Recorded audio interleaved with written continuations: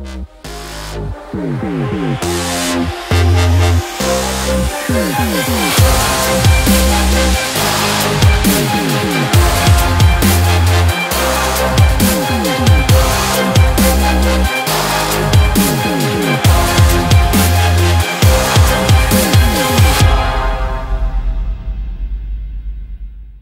guys, hope you guys are well. I just want to thank Aqua for doing a video on my kitchen slash fish room slash haul.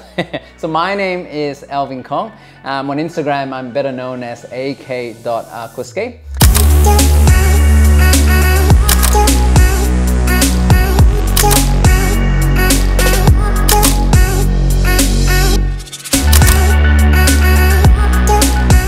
I guess today I just want to take you guys on a little tour of my fish rooms, okay?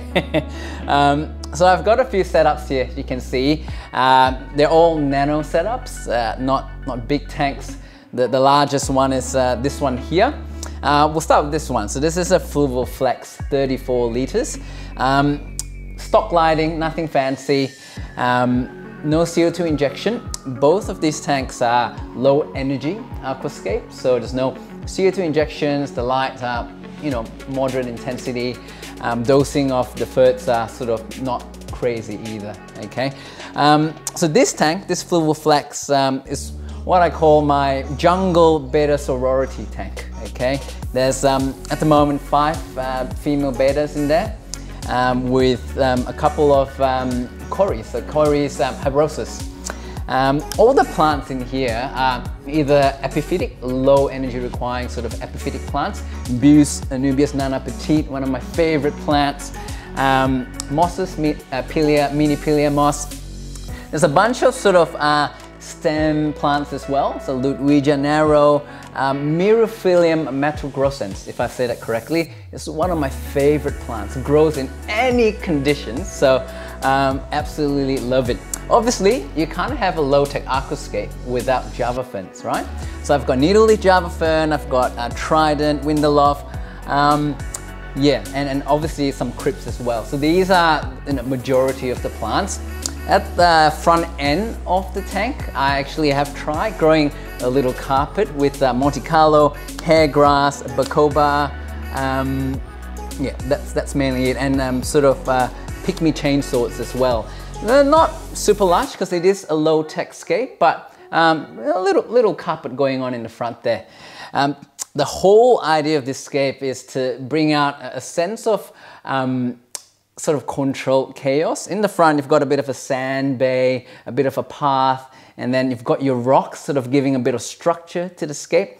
And as you head towards the back end, the background of the scape, you've got this lush jungle where the betta fish loves to hide, okay? So, yeah, I really enjoy this scape. The maintenance is minimal. I do, if you read my comments on my posts on Instagram, I do maintain a very strict maintenance sort of routine. I do, for both of these scapes, sort of weekly 50 to 60% water change. I clean the imaginary algae on the glass every week, just as a preventative maintenance, something that George Farmer mentions on his podcast. Yeah, and I clear up any sort of gunk on the substrate, the sand, or all the the poos and all the detritus. Okay, so that helps reduce the amount of waste organics in the tanks, which then promotes a healthy, lush tank that's clean.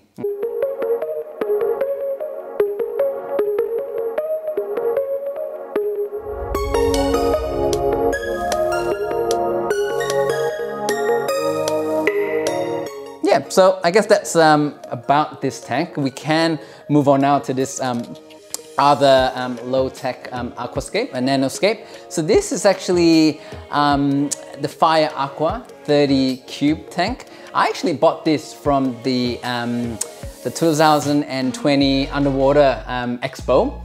It was on sale, so I bought it. I was like, I'm gonna start a scape on this, and it always brings back great memories. Similarly, this is also a low-tech aquascape, no CO2 injection. The light I'm using is the Flexi Mini light. Sort of very cool design, and the light is fantastic. You can look at the growth of the plants in here. Similar water change and sort of maintenance routine. I should mention LCA if I can. Yeah, so it's an all-in-one sort of water fertilizer that sort of fertilizes the plant, has all the micronutrients that you need, very sort of intuitive instructions on the bottle. So I use that for both of these tanks. I dose that 3 times a week according to the low-tech setting. This tank is slightly different in terms of the layout of the scape. So this tank has evolved quite a bit. It's about almost 12 months old now since when I last set up. So yeah, about this time last year was when the underwater sort of expo was on. This tank started as purely an epiphytic scape. So I've got quite strong wood scapes in there, as you can see, emerging as well. Really just Java ferns, Anubias, Buse, that was it, okay? Sand sort of foreground, a little bit of soil in the back, just a couple of stem plants, Metagrossens, Myrophyllum metagrossens growing. But then I thought I would experiment, try some stem plants. I've got a couple different species of Rotala in there. Yeah, and with time, they actually grew fairly dense, you know, just lots of trimming, not even planting in the soil, just sticking back where, you know, there's a little room where it would just wedge and stay. And I started with 5-6 stems and now there's, you know, heaps of stems in there. Just trimming, and so the Myrophyllum is also growing really lush, so it's become not really an epiphytic scape anymore, I guess. Yeah, and you can see the light, maintaining that, you know, strict weekly maintenance routine just keeps everything clean. Clean glass, clean water. The livestock is all happy as well, which is a nice segue to talk about the living things in there. I've got a little colony of red cherry shrimps in there that's doing fairly well at the moment. They love grazing on the algae, you know, on the fine leaves of the Myrophyllum. I've got cleanup crew-wise a Brittle-nosed pleco who's hiding. His name is Bobo, named after the owner at New Life Aquarium. That's where I got him from. There's also a juvenile Siamese algae eater that's happily grazing on the leaves. There's a school of Chili rasboras as well as Rasbora maculatus. They both just go so well together in this scape. It is a nano scape, so to put things to scale, having nano microfish with, you know, within a complex foliage of green background just really makes them pop. Yeah, so those are the main fishes. There's a couple of barbs here, snake skin barbs and amber tetras as well, just sort of hanging around. A couple of snails, and yeah, everything is happy. You know, they're not distressed. They're happy when they see me feed them. Yeah, and so this area, legit, this area is where I go for a drink after a long day at work. And you know, this day and age, we're busy at work and we come home late. It's already dark, can't go out. You've got nature right in your sort of hall in your kitchen, and this is why I enjoy the hobby so much.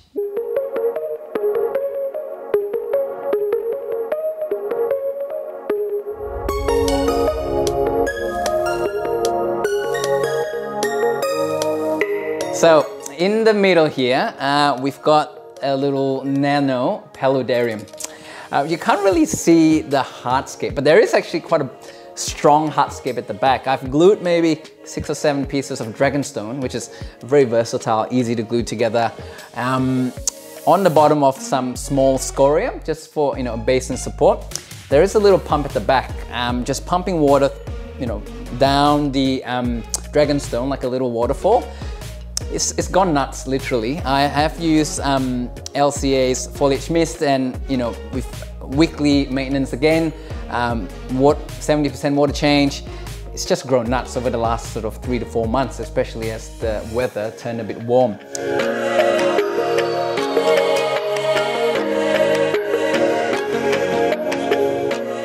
Lots of different plants in here.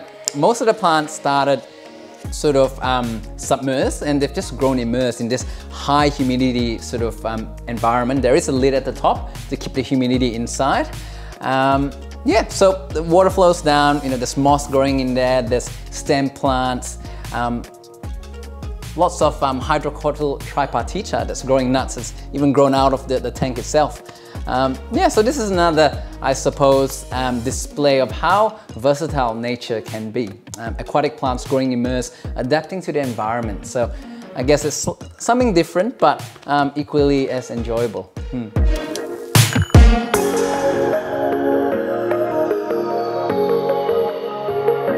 All right, so enough of the tank downstairs. We'll go upstairs and have a look at some of our other setups. All right, come on. So this is my stairs. There's no aquascape here, but it is a gateway to my other fish room slash bedroom slash study room slash office. That's it, yeah. Alrighty, welcome, come through. So this is my office slash Wabi Kusa stand slash aquascape room.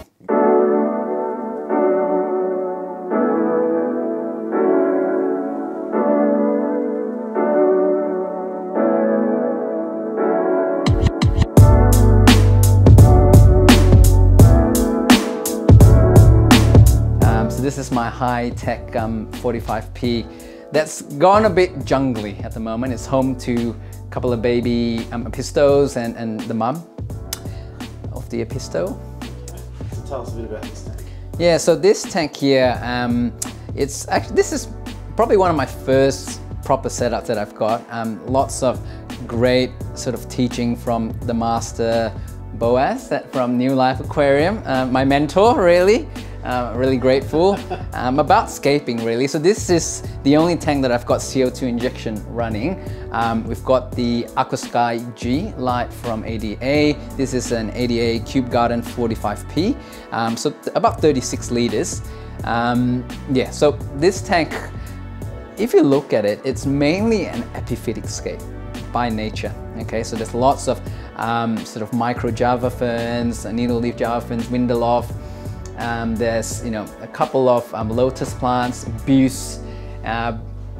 And at the back, there was stem plants, but now it's overtaken by the fern. And I just quite like that jungly sort of look, really. It's, you know, it's chaotic, but at the same time, it's nature. That's what nature is all about. You know, nature's not straight lines. It's all, you know, zigzaggy and exciting. So, yeah.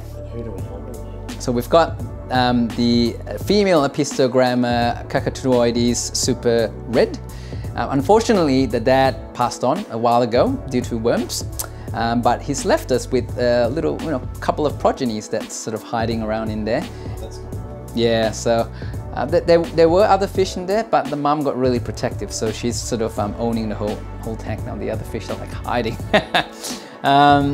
Yeah, so this is my high-tech scape. So the dosing is also following the high-tech sort of regime. So a lot more ferts for this one. Same maintenance routine, you know, weekly clean of the gravel area, the sand area, 60% water change. Yeah, I've got a skimmer as well there just to keep sort of the surface scum at bay. Got a couple of shrimps in there doing their job. Yeah, so I equally like the tanks downstairs. I enjoy this for what it is. You know, it is a jungle sort of nature. Absolutely. Where'd you get the stands from? Oh, they were originally from, is it DH Aquarium? I want to say that they were the original guys who had it, and then I got it from Nature Aquarium, like when I first started the hobby. Yep. But I think they got it from DH Aquarium from memory. I'm not 100% sure, but I think that's the case. What's under the hood? Yeah, it's not pretty. you don't ask questions like that on your first date. All right, so let's have a look. So, nothing special. Oh, it's still better looking than my 4'10". Yeah, so we've got a Sichi sort of external filtration over there. There we go, yeah. Ah, nice. We've got you know, CO2 injection, CO2 bottle, all the sort of you know, that's the Carbon Plus from LCA. That's the all-in-one fertilizer, worms, and yeah, and I'm quite big on bacterial products these days, so I use Seacom, Stability, and Pristine, but there are loads of other different brands out there just to replenish, you know, once a while after I do a maintenance session. Yep.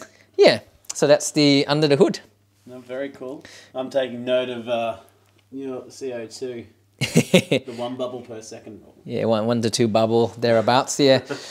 No, it's very. I mean, it's an awesome cabinet, and it obviously fits in. Yeah, it gives you that really classy ADA look, doesn't it? Yeah, that's what I was going for. Yeah.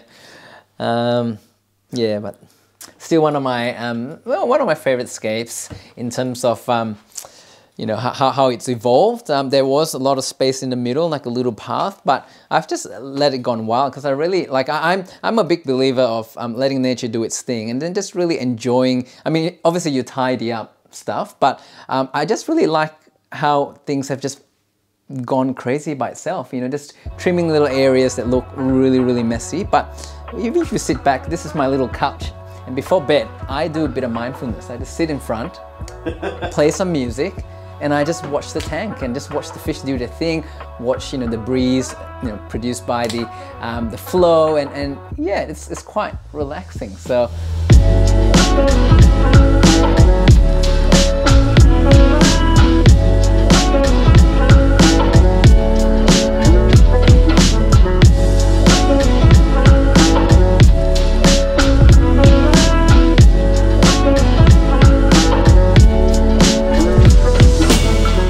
yeah, so this is actually a newer venture.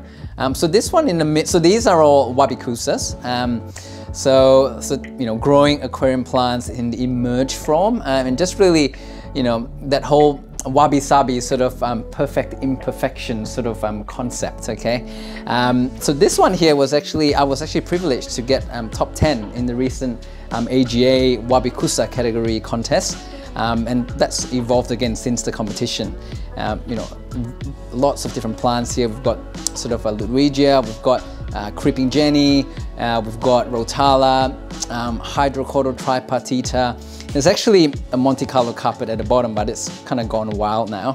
And a mixture of Christmas and Java moss just tied onto a piece of wood here that's now completely covered. So, you know, again, a bit of nature, something that you can find on the side of the creek, okay? So when I look at this, I'm like, yeah, you know, it does give you that feeling that you're out in nature, just taking a stroll. So this is a small little jar from Bunnings, 8x8x8, less than a liter. I do daily 70% water change, it's easy. A little syringe, zoop, you know, and just change it. Just because of the small volume, I like to keep things fresh. Yep. And I spray this 3 times a week with the LCA foliage mist once again, but every other time I actually just spray the DOA Wabi Kusa mist, just a bit of moisture. I do that twice a day just to keep it moist. Yeah, and it's just growing nuts. Like, again, the warmer weather has really brought things up to life, and yeah, so that's top 10 for Wabi Kusa. Yeah, Wabi Kusa. Yeah, I was really privileged actually. That's amazing, congratulations. Thank you.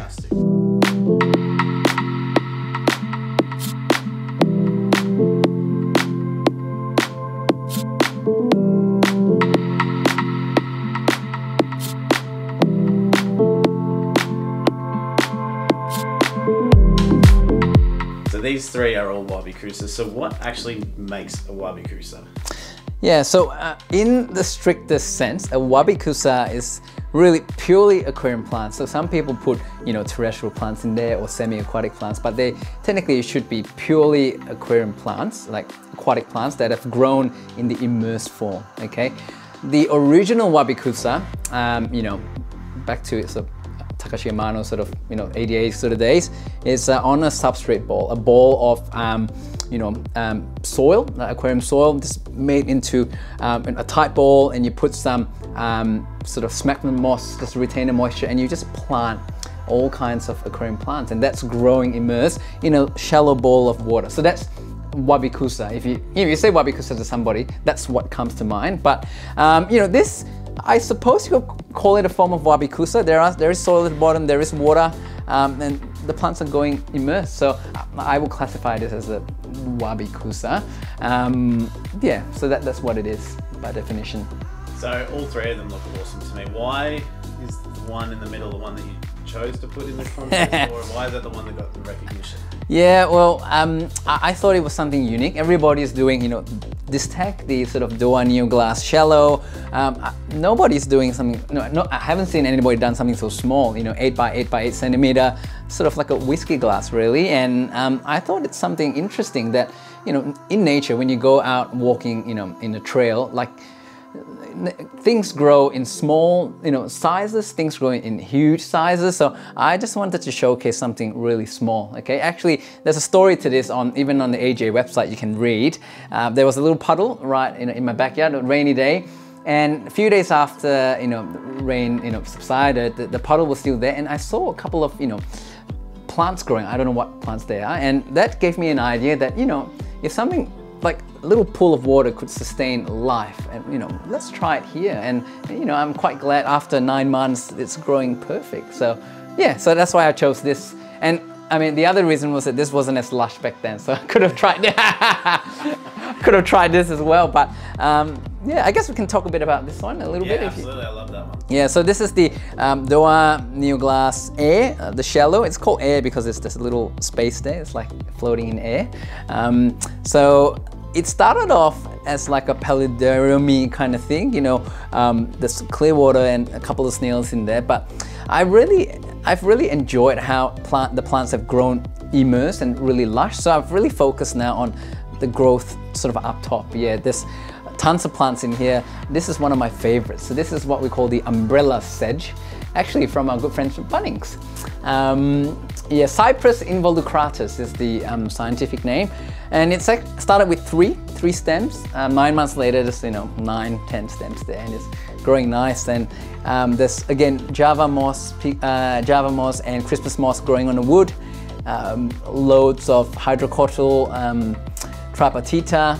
This is actually Ludwigia palustris that's grown sort of sideways. From my understanding, correct me if I'm wrong, when aquatic plants, you know, grow under high light, rather than going up, they grow flat because they can get lots of light. So rather than going up, a lot of these plants have decided to go down and sideways, which gives a different perspective to a Wabi Kusa. Yeah. What lights are those? So these are ONF flat nano stand, similar in design to the Flexi Mini, but they're a different company. Yeah, so yeah, I really do enjoy them. So they're perfect for things like Wabi Kusas and terrariums and that sort of thing. Yeah, I think, you know, if more lights like this are being made, I think that's the future for Wabi Kusa because it's easy to grow. You can grow anything, terrestrial plants as well, but they've obviously worked well. These are just at 50% intensity. I'm not even going 100%. They're nice to look at, nice and slick. Yeah. Perfect.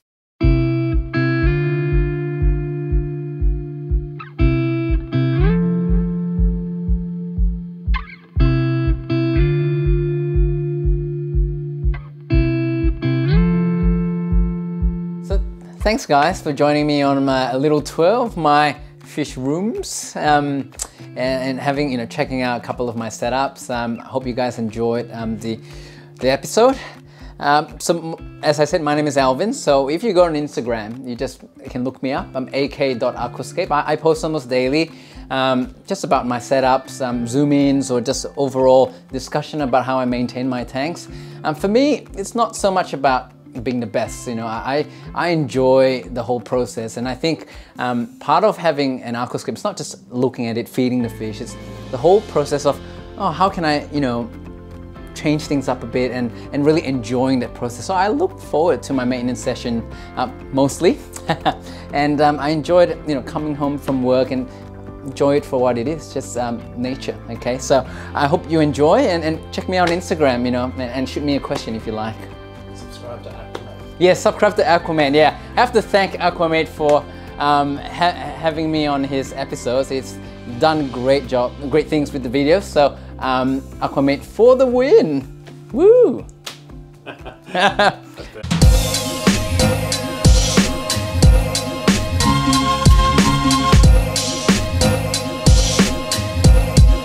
What a wonderful world.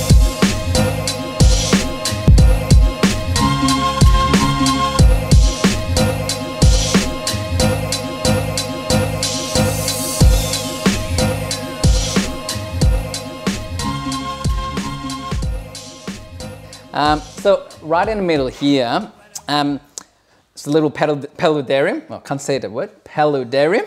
Blah, blah, blah, paludarium. So you can't really... blah, blah, blah, blah. So in the middle here we have, because I'll try and cut it. It's not just Google. Blah, blah, aquarium.